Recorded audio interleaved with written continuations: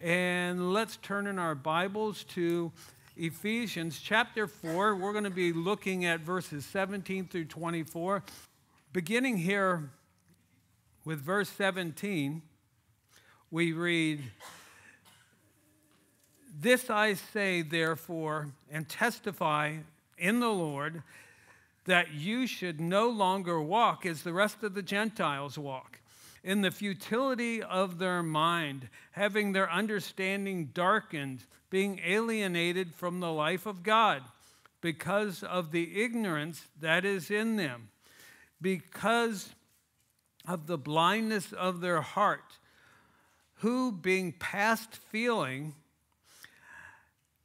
have given themselves over to lewdness, to work all uncleanness with greediness. But you have not so learned Christ, if indeed you have heard him and have been taught by him, as the truth is in Jesus, that you put off concerning your former conduct the old man which grows corrupt according to the deceitful lust, and be renewed in the spirit of your mind, and that you put on the new man, which was created according to God in true righteousness and holiness." A lot in there. But first of all, who can tell me what this picture is up here? Oh, somebody got it right the first time. What does it look like generally, if you're thinking biblically? Looks like the Tower of Babel. Now, this is Burning Man, the Burning Man festival out in Nevada, where basically what takes place is at the end of the summer, and I wonder if the person who knew that has been there. No. But what takes place every year is you have all these people come, tens of thousands of people come out, and they're searching for meaning, and they're doing it in about every way imaginable, possible. It's quote unquote open, no judgment, anything, do what you want, do what you feel, sort of thing. It's kind of like Woodstock gone to seed. And it's interesting because this is an opportunity where dozens of ministries really go out, Christian ministries go out and witness these people because they're searching for truth. But it really goes back, though, as we've learned in our survey of the Bible as we're going through, in dealing with two things. Dealing with Genesis chapter 3, when we're talking about their issue, the temptation that Satan presented to Eve was that you would be like the Most High, that you would be like God. And that's one thing we see in modern philosophy and the way it's going.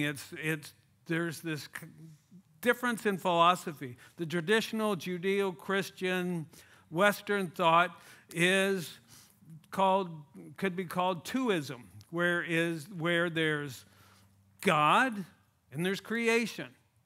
They're separate. But in modern philosophy, and much of what takes on at Burning Man and the philosophies that are presented there is called oneism, which means that God's in everything, you're in God, so you're God, and, it becomes a whole kind of mishmash of stuff. Now, would you be surprised? And at the end of the festival, they burn all this stuff.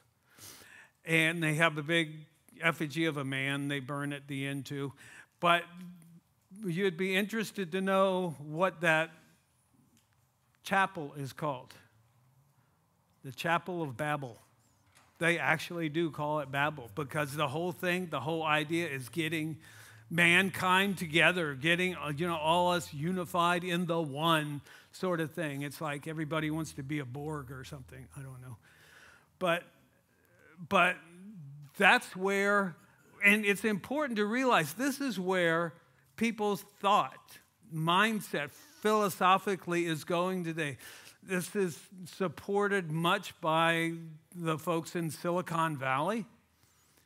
And again, there's this whole flow there that comes from, I mentioned Genesis 3, but also Genesis 11, the Tower of Babel. And what was the focus then? Let us come together, build this tower to the sky that we might, not be separated, but we could come together and make a name for ourselves. And so this is a continuation of Genesis. What we see taking place in our world today is a continuation. It's not,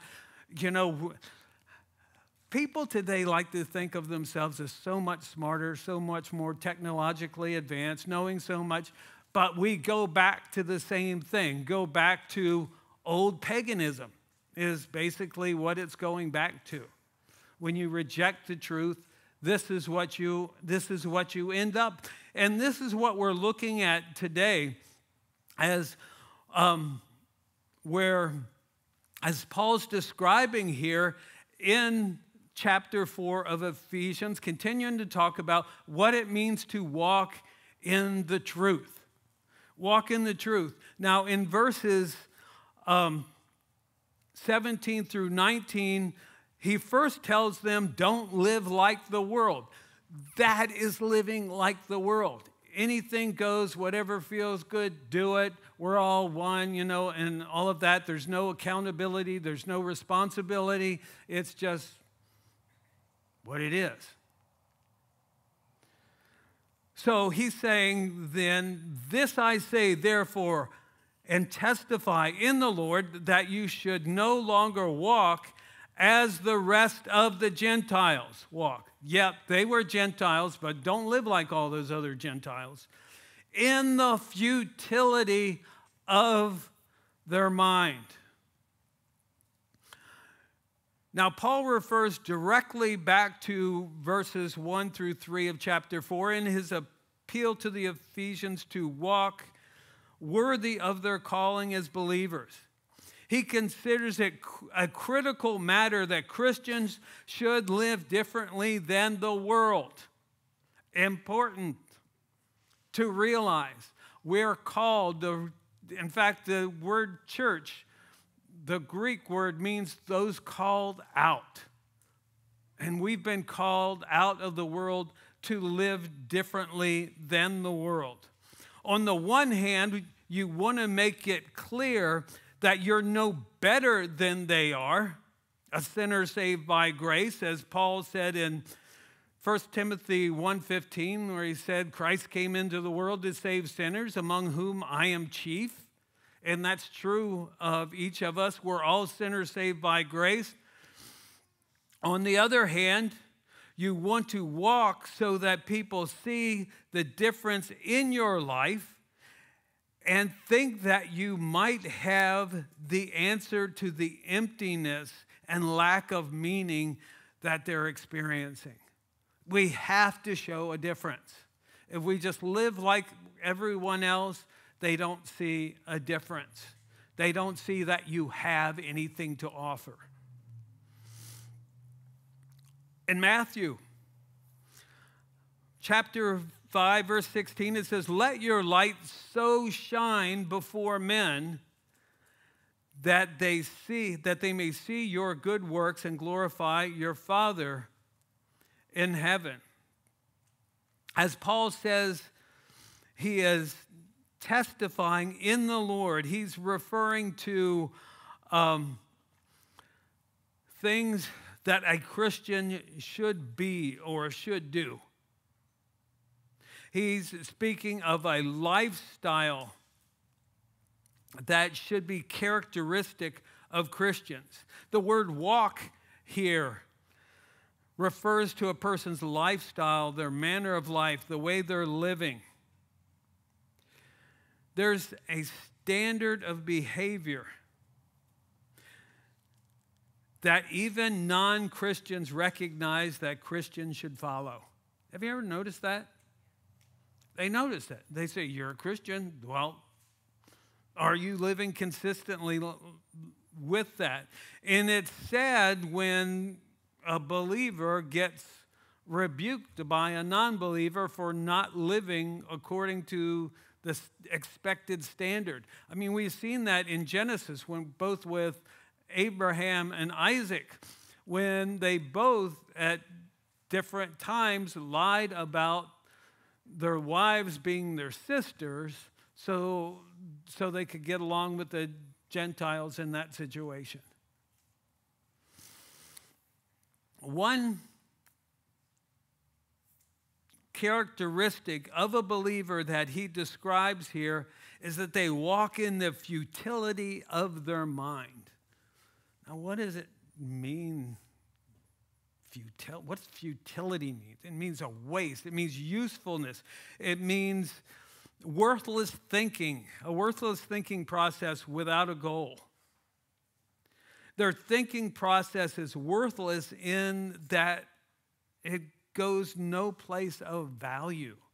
It's just like circular reasoning. It's just like, it goes nowhere. It goes nowhere. It's like I notice on YouTube. You ever get on YouTube? And, I think there's different things come up with different movie reviews sometimes, and there'll be a movie review maybe of one of the superhero movies or something, and repeatedly I see this expression on this, and this is like week after week. It'll say, talking about whatever they're going to talk about, the movies, what's going to happen with this character or whatever, and they say, and this changes everything. But they say it every time they write it. And so it's like futile, because you're talking about characters that don't really exist, and you're getting into all these conversations about things that don't even exist.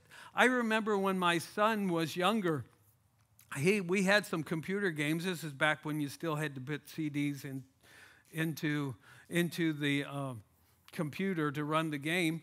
And he had these games. It was a series of games. They were called backyard, either soccer or backyard football.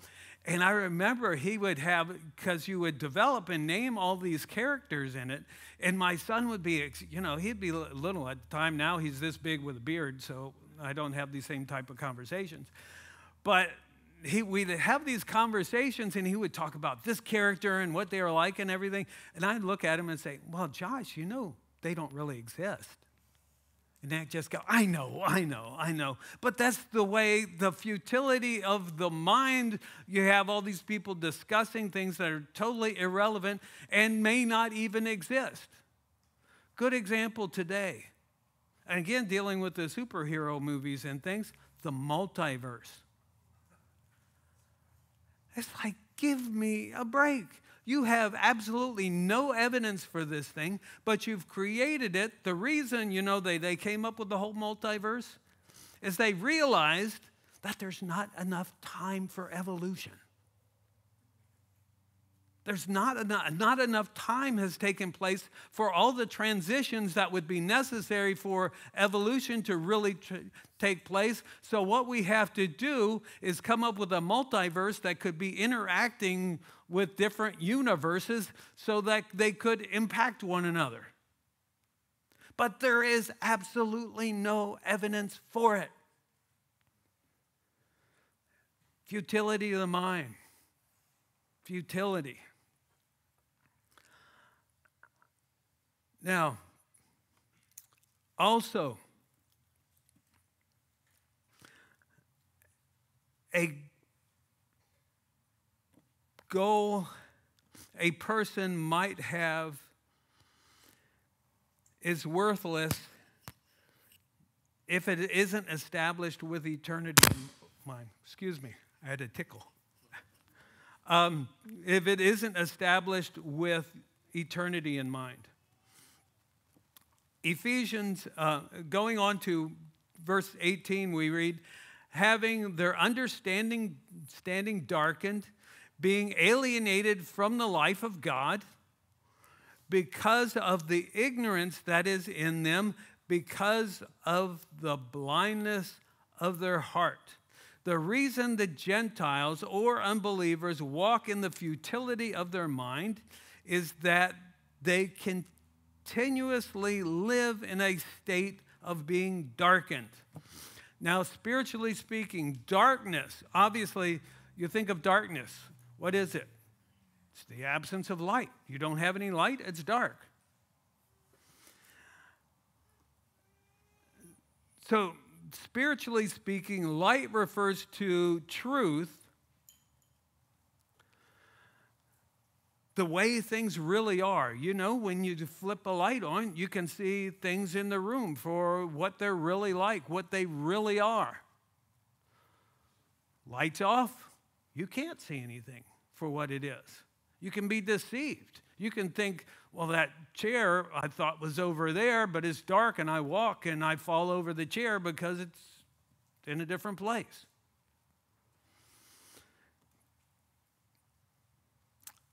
As followers of Jesus, we have a way to walk and a place to walk. As it says in 1 John 2:6, he who says he abides in him or abides in Jesus ought himself also to walk just as he walked. People are alienated from God because of their willful ignorance. Willful meaning they choose their ignorance. As it says in Romans chapter 1, verses 18 through 21, for the wrath of God is revealed from heaven against all ungodliness and unrighteousness of men who suppress the truth in unrighteousness, because what may be known of God is manifest to them, for God has shown it to them. For since the creation of the world, his invisible attributes are clearly seen, being understood by the things which are made, even his eternal power and Godhead, so that they are without excuse. Because although they knew God, they did not glorify him as God, nor were thankful, but became futile in their thoughts, and their foolish hearts were darkened. Willful ignorance really is the worst kind of ignorance. As you see here, it says from the Romans chapter 1 is they suppress the truth. They refused the truth, they heard it, they stuffed it. And that's the worst type of ignorance because it's self-deceiving. It's self-deceiving. The woke culture is all about willful ignorance. When you can deny clearly observable facts and say that a man can become a woman and a woman can become a man, you are willfully ignorant. There's no other way to put it.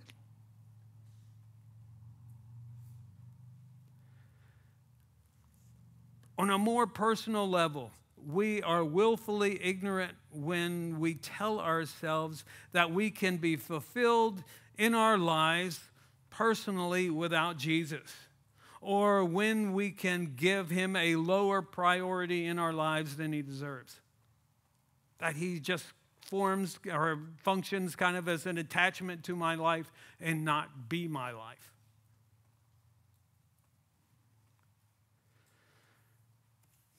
The word blindness here refers to a callousing over.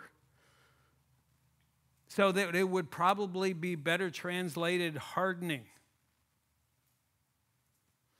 For the reason for mankind's ignorance and lack of understanding of spiritual truths is the hardness of heart.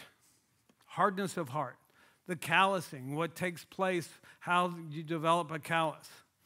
Like if you play a guitar or an instrument like that, you're developing calluses as a response to the pain that takes place there, so that your senses then are dulled to that, in that it's calloused over. When it's talking about our hearts,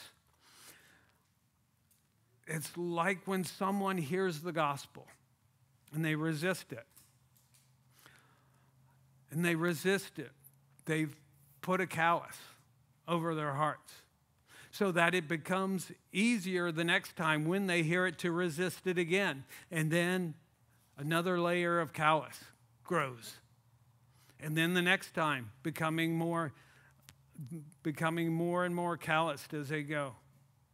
And then it comes to the point where not only will they not believe, but they callous themselves, they harden their hearts to the point where they cannot believe. Cannot believe. Now in verse 19 we read, who being past feeling, again because they were calloused, have given themselves over to lewdness, to work all uncleanness with greediness. Paul continues to describe the lifestyle of the Gentiles that the believing Gentiles are now to separate themselves from. In verse 18, he spoke of the reason they are the way they are. Now he speaks of the result of this callousness. The result of such behavior. It says, having become callous to the truth, they have lost the capacity to feel shame and embarrassment. Lost the ability to feel shame and embarrassment. They march naked in parades, flaunting their perverse alternate lifestyles. I know someone whose kids recently took them to such a parade in Washington State to see what their parents' reaction would be. As people, yes, do just that, parade naked. And it's amazing to me that culturally we're at a point now where that's permissible. Where that's permissible. Where that's, accepted without any form of legal action. In Romans chapter 13, verses 12 through 14, we read, the night is far spent, the day is at hand, therefore let us cast off the works of darkness and let us put on the armor of light. Let us walk properly as in the day, not in revelry and drunkenness, not in lewdness and lust, not in strife and envy, but put on the Lord Jesus Christ and make no provision for the flesh to fulfill its lust. Now, when it speaks of lewdness here in this passage, it refers to undisciplined behavior. Yes, it includes sexual behavior, but it's generally undisciplined, unrestrained behavior. It's to remove all constraints, as they do at Burning Man. They are continually caught up in every type of self-gratifying behavior, but never finding satisfaction in it. It's like whatever this next extreme is. I mean, we see you remember back in the 80s when there was the heavy push for gay rights and equality there in that, what they called equality. Did it stop there? No. Now they get to further and further into confusion. We get to, now we have transsexuality, and then we get to the point now where what's even being promoted is pedophilia. Just the next thing, the next thing, the next thing. And you think, what's going to be after that? Well, I read once that this lady in England wanted to marry her chandelier. Where do you draw the line? You see, apart from Christ, apart from a relationship with him, there is no line.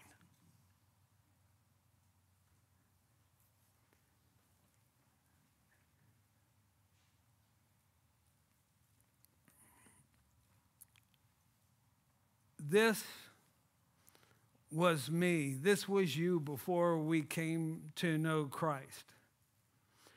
You'll never be fulfilled trying to satisfy yourselves in ways other than God intended. Never. It just won't happen.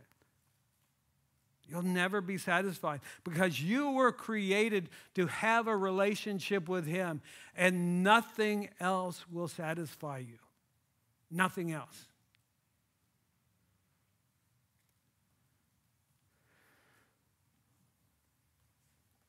Where do you find fulfillment in your life? That's the question we need to ask ourselves. Where do we find fulfillment? If we seek to find fulfillment in anything other than a relationship with God through Christ, it will come up short. I think of kids that play football when they're really young. And what's everybody's goal? They're going to be a professional football player. How many of them make it? Extremely low percentage make it to professional football. But if their whole life was wrapped up in that, where do you go? And you just end up switching from one meaning, one source of meaning or purpose to another, never finding any satisfaction. Because none of those things will last forever.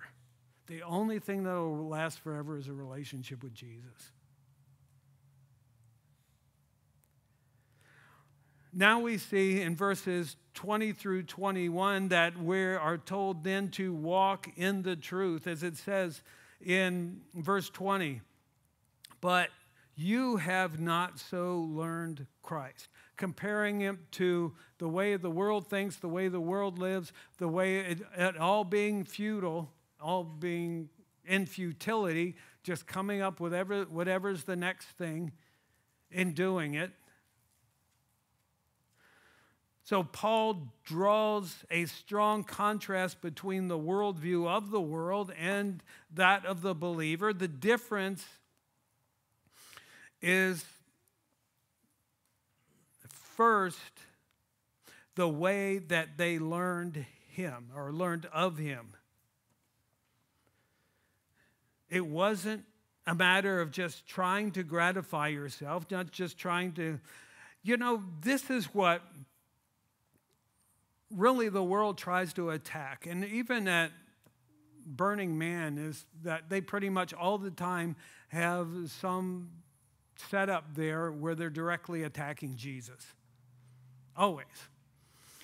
And there's a reason for that. Because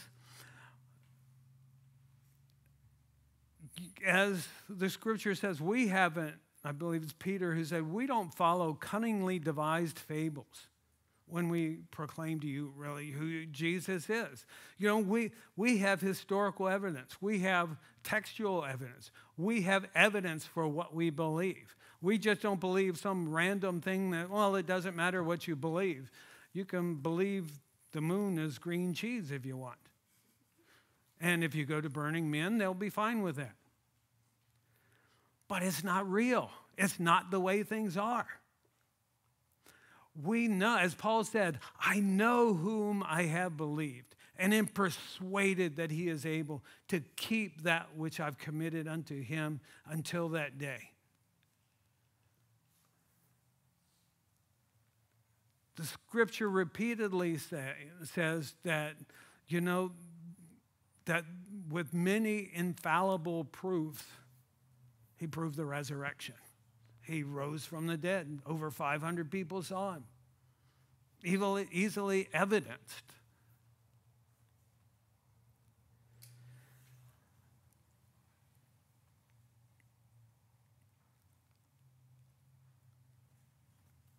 Now, as it says,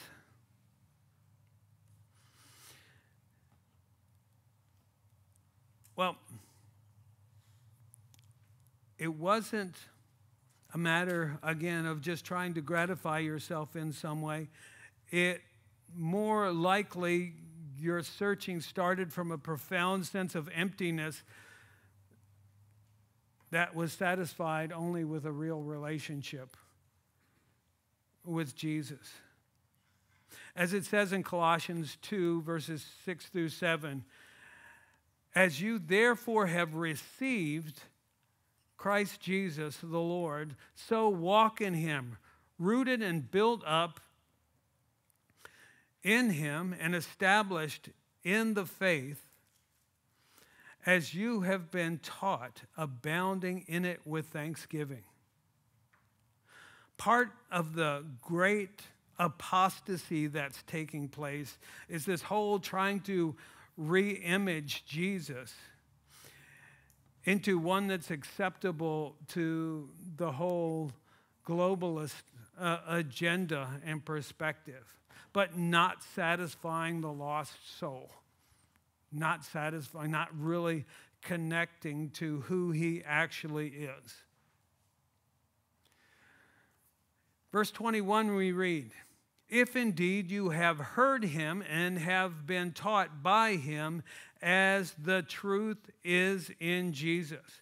Now, the word translated, if indeed, carries more really of the meaning of since indeed. He's not questioning what's taking place in their lives, but he's making a confident assumption based upon them having learned Christ, coming to know Christ.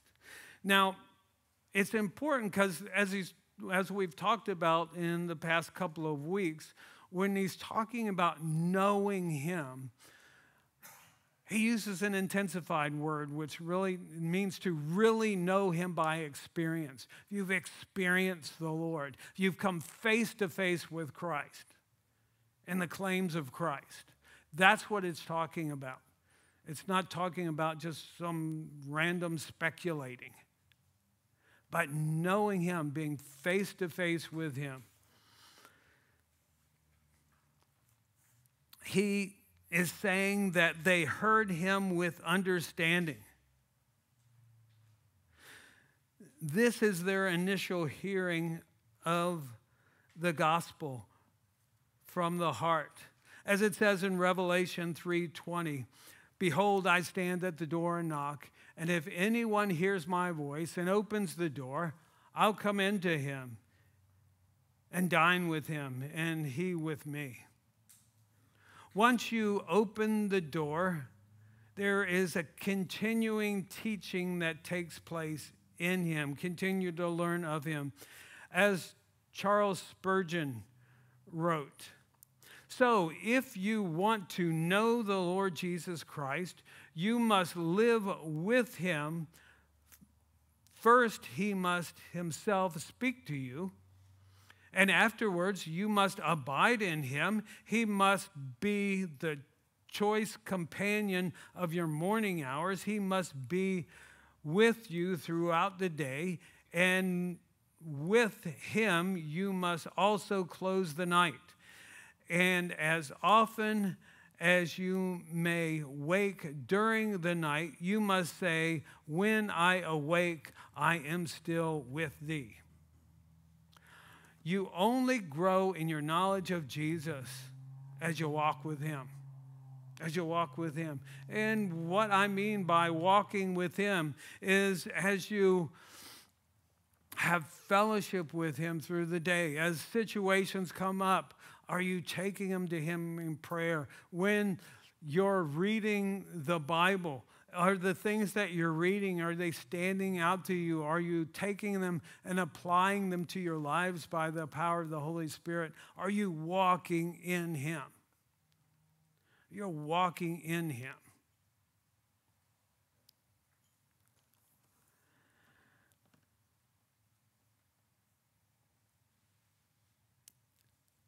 Now, in verses 22 through 24, we see that not only are we to walk in the truth, but we are also to walk out the truth. Verse 22, and put off concerning your former conduct the old man which grows corrupt according to the deceitful lusts. Truth really only impacts us when we take it and apply it. We grow in our relationship with the Lord, being taught by Him through the process of putting off and putting on. As you're walking with the Lord, again, being in His Word, and He's showing you things coming to your attention, you make a conscious decision that by His strength, by the power of His Holy Spirit, you'll lay aside those things that are contrary to His nature, and you'll take on those things that are Christ-like. As it says in Colossians 3:8 through 10, but now you yourselves are to put off all these: anger, wrath, malice, blasphemy, filthy language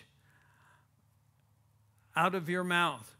Do not lie to one another, since you have put off the old man with his deeds, and have put on the new man, who is renewed in knowledge according to the image of Him who created him.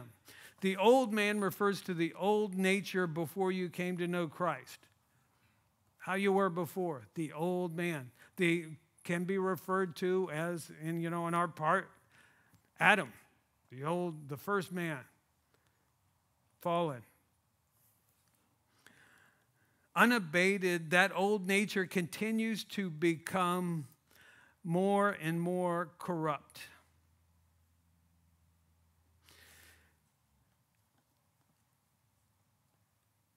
And we see in society, as the culture gets further and further from the Judeo-Christian ethic and becomes more and more pagan and decadent.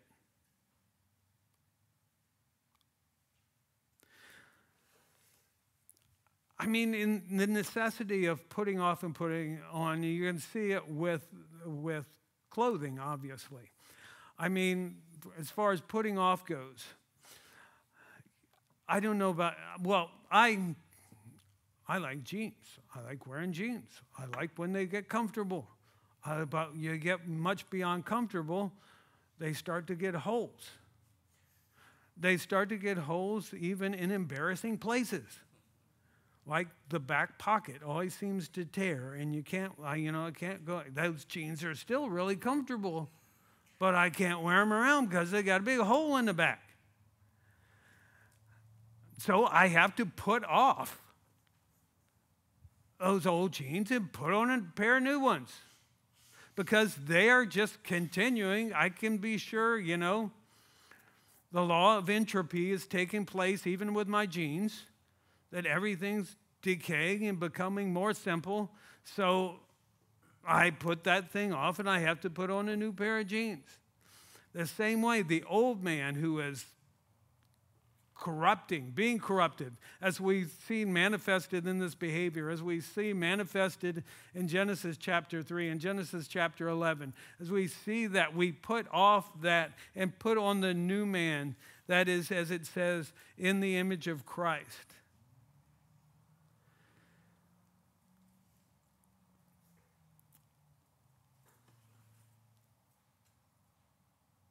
Now, they deceive us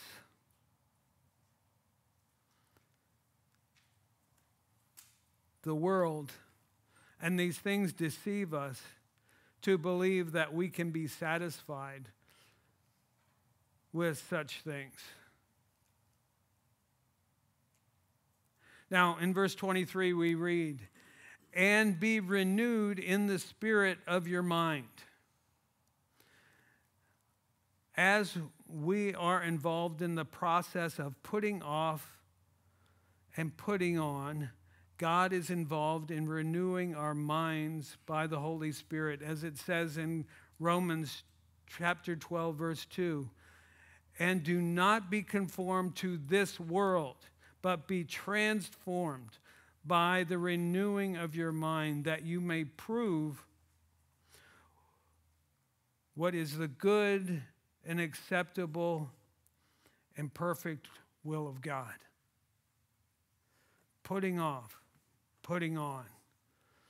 In Ephesians 3:16, Paul prayed for the Ephesians there that he, referring to God, would grant you, according to the riches of his glory, to be strengthened with might through his Spirit in the inner man. You cannot live the Christian life in your own strength, nor were you ever intended to. It's a constant depending upon the Holy Spirit. We either are walking in the Spirit or we're walking in the flesh. They are mutually exclusive, diametrically opposed to each other. You can't do both of them at the same time. You can't be walking in the Spirit, depending on the Lord by the Holy Spirit, and walking in your own strength at the same time. Can't do it. They're going in two different directions. And that's what people misunderstand very often when they try to live the Christian life in their own strength. Because what you're actually doing when you do that is feeding the old nature. You're feeding the flesh because you're depending on your own strength and not walking in the Spirit.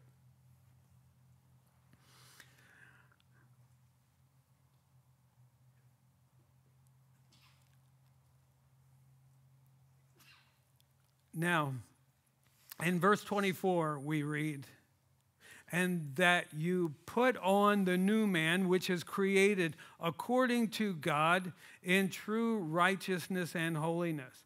Putting on the new man means to take on the characteristics, the virtues, the intentions, the motivations of someone who has been born again. What does a born again person look like? As it says in Colossians 3:12 and 13, therefore, as the elect of God, holy and beloved, put on tender mercies, kindness, humility, meekness, long-suffering, bearing with one another and forgiving one another, if anyone has a complaint against another, even as Christ forgave you, so you also must do. Putting on the Lord Jesus Christ. The standard to which the new man is created, it says, he said is created according to God. That takes us back, that picture takes us back to Genesis chapter 1, verses 26 and 27, when it talks about how man was created in the image of God. It says, in the image of God, God created man, male and female, he created them. But the picture is where you're created in his image and likeness. And we're to be conformed then into his image. The image is reflected in us, his image is reflected in us in two ways. The first, as he says here, is according to true righteousness or in true righteousness. That righteousness, as it speaks of here, it deals with our relations with other people, acting righteously towards other people. When it speaks of true holiness, it speaks of our conduct before God, our relationship with God. We're walking in a right relationship with other people on the horizontal level, and we're walking rightly with God on the vertical level. So there are really two paths which a person can take. You are either taking the path of self-will, leading really to paganism and destruction, or you're walking in the light of a relationship with Jesus that progressively draws you closer to him. Those are the choices, the only two. Do not allow the world to squeeze you into its mold. It's trying so hard to do it. These days, as we see even persecution of the church rising in different situations, they are trying to get you to go along with their program. But walk in the truth that's only found in Jesus. Walk out that truth daily as you apply it to the circumstances of your life. And the cool thing about that is you're not walking alone. You're never walking alone. Because the Lord is with you every step of the way. Every step of the way. When Paul was in Corinth and, a lot of crazy stuff was going on, it says the Lord appeared to him and said, don't fear, Paul. Nobody's going to harm you, and I have many people in this place. So, repeatedly,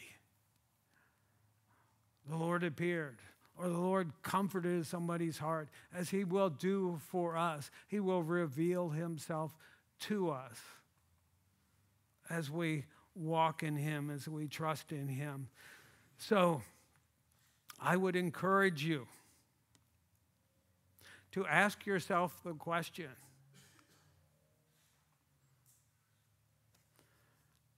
how am I walking? Am I walking as the new person in Christ that I am, if you have been born again?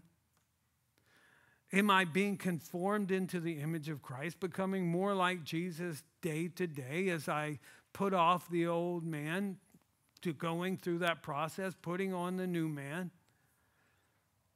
Or am I just going the way of the world? That's the choice. Let's pray. Father, we thank you so much for your word. Lord, just knowing the incredible comfort we have in you, strength we have in you by your Spirit. Lord, just knowing you are working these things out in our lives. And you've even put us in these times, these crazy times in which we're living, for such a time as this, Lord. And you've called us who you've called us to be here, salt and light. So we pray that you use each of us in our various situations, Lord God, to glorify the name of Jesus. Thank you for that, Lord, in Jesus' name. Amen.